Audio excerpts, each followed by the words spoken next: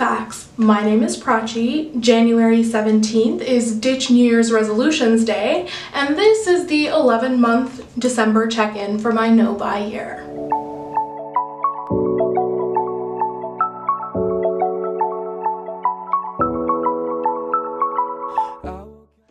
Hello! It's been a while since I've filmed. The semester's in like full swing and I'm like maxed out on classes, working really hard, so it's been a bit of a struggle to figure out when in the week I can find time to like film and edit stuff, but I think I have a system figured out now, so we should be seeing consistent uploads again. It just took like 2.5 weeks of workshopping to get there. On the agenda for today is the long overdue December check-in for the 11th month of my no-buy year. Like literally as I am filming this now, I think I only have like 3 weeks to go before my no-buy year fully ends. Like I can't believe like I actually did this. Like can't believe that I've made it this far. And December and the first parts of January were really interesting for me because I think the no-buy has finally really settled into my bones, which is to say that like I do not feel tempted to buy makeup for quite possibly like the first time in my life, or at least for the first time in like the last decade. Now, I've pinpointed 2 specific factors that were really relevant to my December and the early part of my January in terms of why I'm feeling like I don't really want to buy anything. So without any further ado, let's get it. Okay, so the 2 things that I think have contributed to me calming down like the makeup loving goblin inside of me, like the Dudley Dursley spoiled brat kid inside of me that like wants everything and is throwing a tantrum. The 2 things that I think have really kind of helped calm that down over the last month and a half is that, first of all, December and the early parts of January is peak gift giving season for me personally, like in my life. And second, I'm actually beginning to feel what I like to call the positive after effects of having done the Konmari method in the specific categories of makeup that I did the Konmari declutter in earlier this year. So that's to some extent lip products and definitely cheek products, blushes, bronzers, highlighters, etc. Alrighty, so the first point, both Christmas and my birthday are within a few short weeks of each other, which means that I've just been like inundated with presents over the last month, and quite a few of them have been makeup. Here I'm going to describe all of the makeup that friends have given me so far. I think there's still like a package or 2 in the mail, so I'm not sure if there's any makeup in that. If you're worried that a discussion of products is going to be triggering to you, I'm going to leave timestamps somewhere down in the description box and probably in a pinned comment below. So if you like, you can just skip over the section where I talk about what makeup I actually received during the holidays. The main point I kind of want you to take away from it, if you do end up skipping this section, is that I received a lot of makeup. I received 11 pieces of makeup from various friends and family, in addition to a bunch of other very pretty presents that were non-makeup related. I'm gonna insert pictures where I like remember to take them, but for some things it's just gonna have to be verbal. Here's everything that I got. One of my friends, who really loves using Glossier products herself, she gave me 3 different Glossier products. 2 of those liquid blush cloud paints in the colors Dawn and Storm, as well as Glossier's red lip gloss. My friend insisted on getting me Dawn because that's basically like a loose translation of my name, and then I think she picked Storm because she was like, of the remaining colors, that seemed like the darkest one and the one that would be most likely to show up well on your skin. And then she got me the red gloss because she really likes the clear version of the Glossier gloss, and I'm always like, this is such a scam. Like I refuse to pay like, is it like I think $17 for a clear lip gloss? Like that's the scam of the century. And so she was like, here, let me get you the red because that way you can't be mad at me for having spent that much money on a clear gloss. By the way, one of my lovely subscribers who goes by HK on YouTube, she said that the Glossier cloud paints gave her closed comedones. Why did I say comedones so weirdly right there? Anyway, she said that it basically like clogged the pores on her cheeks and gave her acne. And so because I'm very acne prone, what I decided to do is just open one of the 2 cloud paints, try it out, being very careful to monitor if it like clogs up the pores on my cheeks or causes any breakouts or anything like that. Because that way, if it does cause me any problems, I haven't opened both of them to try. I can like give one to somebody else completely sealed brand new, and I can even pass off the one that's caused me to break out because I'll only have used it like a very little bit. So that's one set of birthday presents. Another friend of mine who works in the beauty industry had heard me discuss those hourglass scattered lights and how I thought they were really pretty looking but really overpriced and just generally out of my price range for like a single eyeshadow. So my friend actually sent me 4 hourglass scattered lights that had been sent to their office like earlier this year, and because the office was done using them and nobody was really claiming them, my friend was allowed to take them home and then send them to me. I I don't know what the names of the specific hourglass shadows that were sent to me were, but color-wise, one of them was this like berry cranberry color that I'm wearing on my eyes. There was also an olive, like a bronzy gold,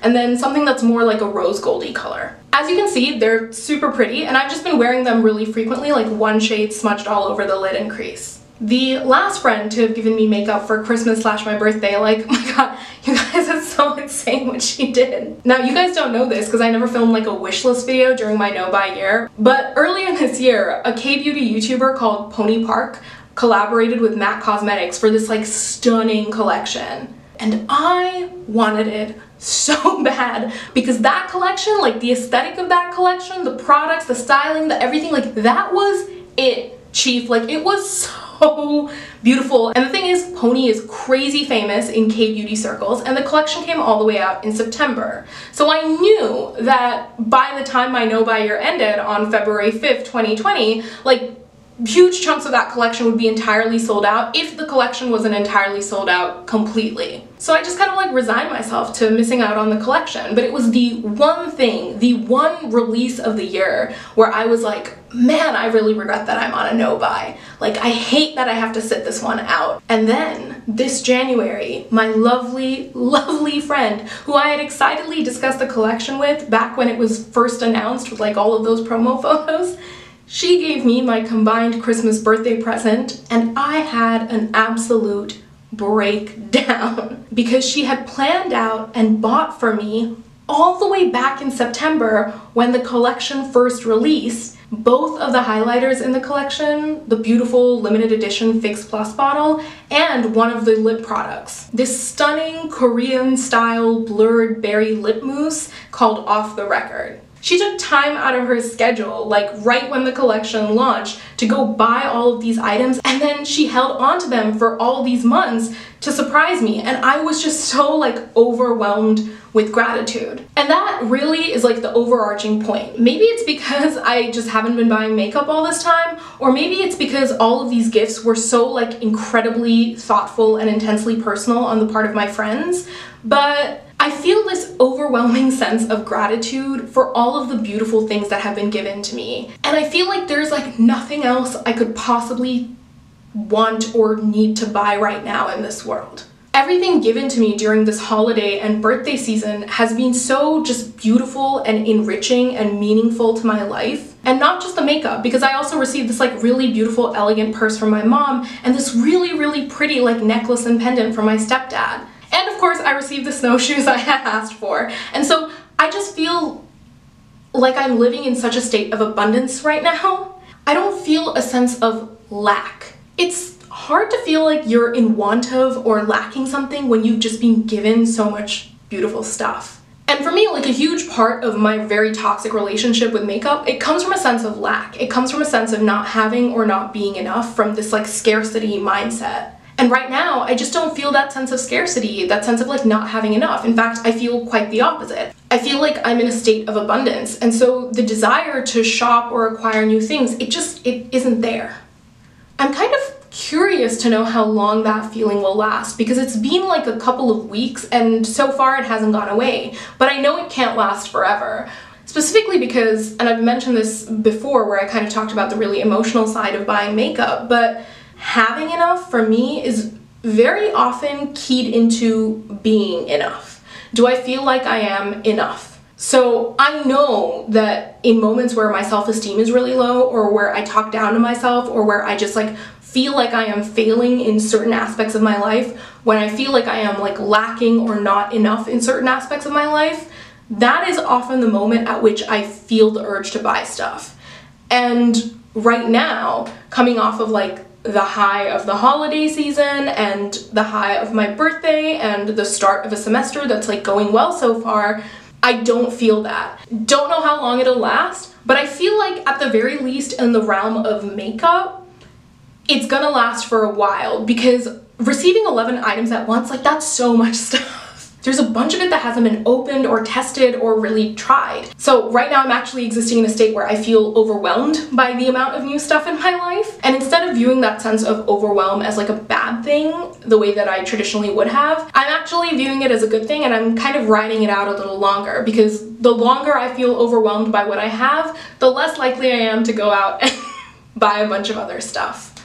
Don't know if that's 100% healthy or if anyone else can relate to that, but that's one major factor for how I've been feeling around buying stuff for the last like month and a half. The second major factor has to do with what I like to call the positive after effects of having done the KonMari method for specific categories of my makeup collections. So KonMari method of decluttering. Feel like everyone and their mom has heard of this method, but if for some reason you haven't, the Cliff Notes version is that you tidy not by location, but by category. And the idea is, as you're going through the categories, the way you declutter is by holding each item in your hand and asking if it sparks joy. You're supposed to do it in silence. It's a very meditative process, and you basically like get in touch with your relationship with things, and therefore with your relationship with your past self and your future self. And so as you hold each thing in your hand and you consider how they make you feel as you are holding them, you only keep the things which spark joy, and everything else you thank it for having come into your life and served you, and then you let go of it.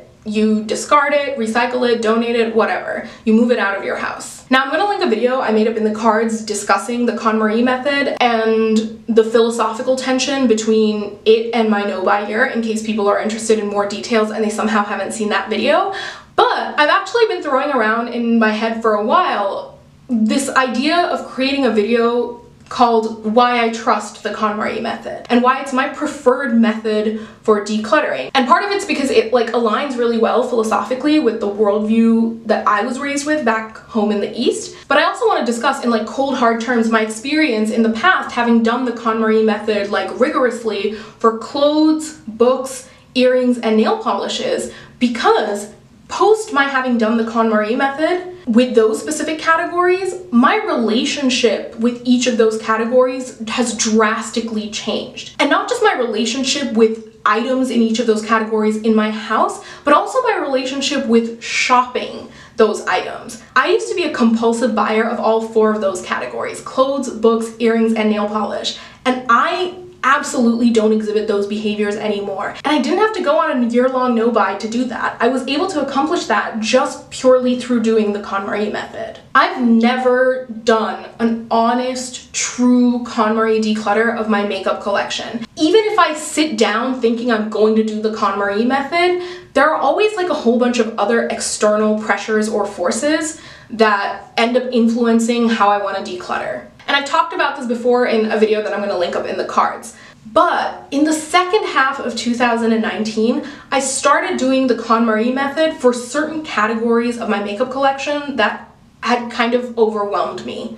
Specifically, cheek products like blushes, bronzers, highlighters. I'm gonna link the decluttering playlist up in the cards if anybody hasn't seen it. But something really interesting has happened in the months since I've filmed those videos. Because I actually decluttered all of my blushes, bronzers, and highlighters down to the bare minimum, down to just the things that I really, really love, the peak of my collection, my absolute favorite stuff, plus like a couple of things that I was still in the middle of like testing out. When I go to reach for like a blush, bronzer, or a highlighter, I am only confronted with the greatest hits, the creme de la creme. Like every single option that I have is just kick-ass, excellent, chef's kiss. And I am struggling to put into words just how like incredibly transformative that is. You know, like she calls the book The Life-Changing Magic of Tidying Up, and you're like, life-changing, Marie? Like that seems like a bit of a reach, ma'am. But there really is something like almost like magically transformative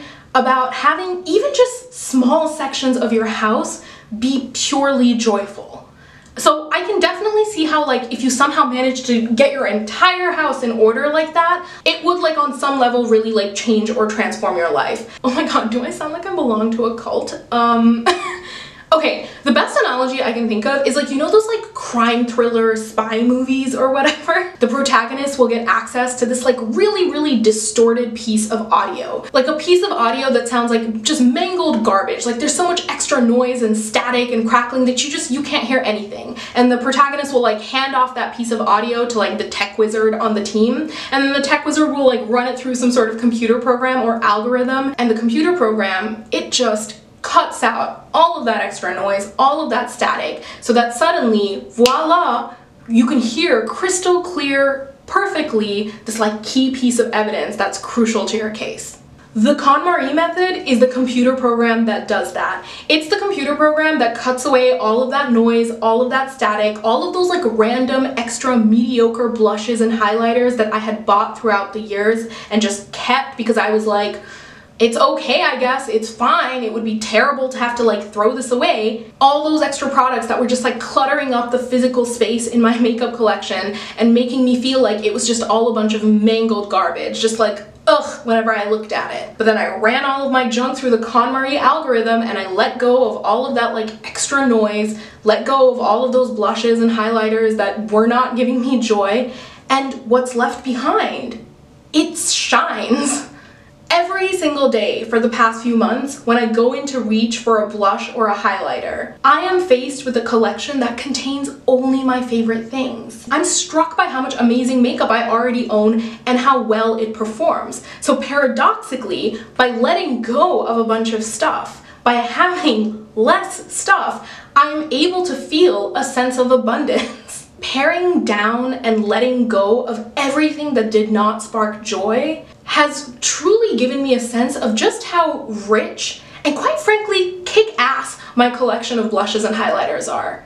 And again, related to the very first point I made about like presence and abundance, the sense of abundance means that I really just don't feel the need to buy stuff. More than that, because I've like cut out all of the excess noise, because it is so apparent to me that all of the cheek products I own are so good, are just like absolutely incredible, it has reset the bar for what new cheek products have to do in order to like engage me. And it's reset that bar at a very high point. So here, let me give you like a concrete example, right? I've been talking for like, I don't know, it feels like a millennia about those Coverfx blushes, right? They were featured quite heavily in my November check-in for my no-buy year, but funnily enough, literally as I was editing the video, I realized I actually don't really want those blushes anymore. I haven't wanted the Coverfx blushes since at least like mid-November. But I've continued to keep them on my like makeup wish list for the last 2.5 months because of the memory of how much I wanted them for a certain period of time. Hannah Louise Poston talks a lot about wanting to want, and it was kind of like that. I had at one point wanted those Coverfx blushes so intensely that I continued to cling to the idea of wanting them even after the actual desire for them had already faded. And looping it back around, because like what does this have to do with the KonMari method? For me, I've realized that a large part of that desire fading has to do with the KonMari declutter of blush and highlight products that I did back in September. Because slowly but surely, I found myself thinking, is it actually possible that I will like the Coverfx blush duos in the shades Warm Honey and Spice Cinnamon more than I already love the blushes that I own in similar colors, like Max Melba, Hourglass Mood Exposure, and this one YSL blush that my friend gifted me like last year? And the answer to that question is no. I know that at best what will happen is that I will like the Coverfx blush duo that I buy as much as I already like Max Melba and Hourglass Mood Exposure and that YSL blush my friend gave me. I will never like the Coverfx blush duo more than I like those 3 blushes because those 3 blushes are the creme de la creme of my makeup collection. Of all of the makeup I have bought and amassed over the years, of all of the successive rounds of decluttering that I have done, those 3 blushes are some of my favorites that have like withstood the test of time and the rigor of the KonMari process. Because I honed down to just those 3 blushes, which I know make me so happy. Any new blush that I buy can only ever match that level of enthusiasm and joy. It can never really top it. and considering the similarity in color. So then what the hell is the point of me buying one of those Coverfx blush duos? Right? It's like, for so long I have bought things to chase the feeling of happiness or the feeling of abundance. And having done the KonMari method for certain specific sections of my makeup collection have really kind of brought into sharp relief that I already have so much, and that all of those things contribute so much happiness and meaning to my life. The new makeup out there that's promising to be like the next big thing and make me so happy, it's not actually going to do that any better than the lovely things I already own. There are like a lot of people who are like, oh, like things shouldn't give you happiness, you shouldn't tie your happiness up with things. And I like get that line of logic. I know why a lot of people think that in the West. I think it's an admirable thing, but the reality is, like, for my life at least, like, beautifully designed, well done physical things do give me a sense of joy and comfort. They give me a sense of security. They do add color and vibrancy to my life. I find beauty and meaning in them, never more so than I do in like people. I never value things above people, but I do find value and meaning in things. And previously I have always chased that sense of happiness, value, meaning outside of the stuff I already own, because I've never felt like I had enough or that what I had was even like good. I am instead in the process of learning that the things that I own are already very beautiful, and they are just as well equipped at giving my life joy and beauty and meaning than some like newfangled thing I would have to buy. If I'm going to find happiness in things, they might as well be things I already own, instead of striving to own more, newer, better. The KonMari method kind of helps me realize that I actually already own some of the best, and that in fact my like not being cognizant of that fact, it's a disservice to all of the beautiful things I already own and to the choices I have made in the past that have allowed me to acquire those beautiful things. Because each of these items was a thing that either I personally bought and chose with a lot of care, or which someone else picked out for me as a present with a lot of care, and that I should be able to trust that those things are good enough and not constantly be like seeking the next best thing on the horizon. When I look at my blushes and I see only things which fill me with joy, it kind of kills any sense of dissatisfaction that I previously used to feel when I looked at my blush collection. Because before I would look at it, I would not have a sense of what I owned, I would get really overwhelmed, and I would just feel like, I don't know what I like to use, I don't even know which of these things is good and not good, and I just feel blah. And I took that feeling of blah and I translated it to, because I'm feeling blah, I clearly must be lacking something. Clearly there's something that's not enough about this collection. And so then I was like out there looking for something else to add in order to make me not feel blah. And funnily enough, that sense of fullness or abundance has come not from adding in more, but from cutting away like all of the extra noise and static to kind of be able to truly like see all of my things clearly for the first time. I do want to take a moment here to say that this wasn't like an instantaneous process. So it wasn't like I decluttered my blushes, bronzers, and highlighters and then the very next day I was like, I am enlightened, I don't want to buy any blush or bronzer or highlighter ever, I'm good, thank you. Like, no, that didn't happen. I still had a whole bunch of different blushes and definitely like a whole bunch of different highlighters still on my makeup wish list. This feeling that I'm having right now, it built up over time as I went back in day after day to reach for like a blush or a highlighter, and I encountered this very beautiful pared down section of my collection.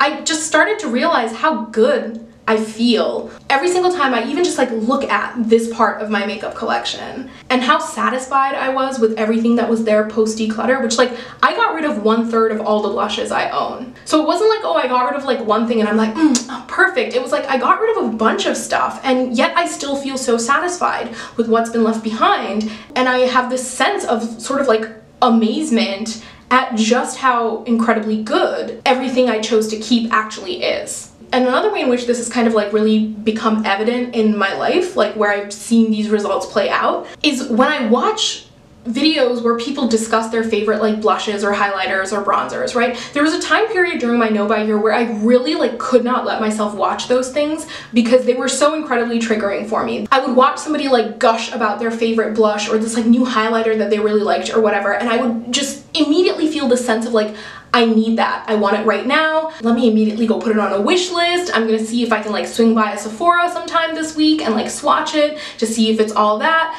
It was like just the mention of a blush or a highlighter, which those are like my favorite categories of products. Just somebody mentioning them in a YouTube video was enough to get me like all excited and desirous of wanting the thing. And I literally just don't do that anymore. You know, like I've heard somebody use this analogy before. I think maybe I've also brought it up in my channel before, but it's like I am able to finally, for the first time in my life, view makeup in the same way that I view art. Like during my no-buy year in May, I actually went to New York City for a weekend, and I was like going through a really tough time during that period. And so that like one weekend that I had that was like a break, it was like so incredibly meaningful to me because I was like really going through it. And one of the most meaningful aspects was this trip I took to the MoMA because I got to see like my favorite painting of all time, Starry Night by Vincent van Gogh, and I was just like floored by Water Lilies by Monet. And here's the thing, right? I was able to just appreciate them for the beautiful things that they are. Never in my life did it occur to me that I wanted to take them home.